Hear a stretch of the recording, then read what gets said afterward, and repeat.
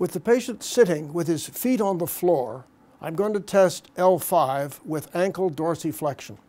So I'll have you keep your heel down, bring your forefoot as high as you can, and I want you to hold it up against me. Give me your very best shot.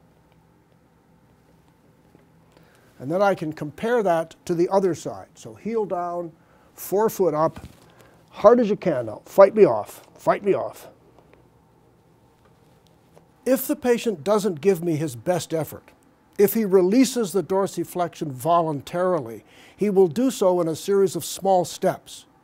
Even telling the patient this, it's impossible for them to do otherwise. So hold it up for me now, and here we go to push it down. And you see the difference. It comes down like this. And try as hard as he wants.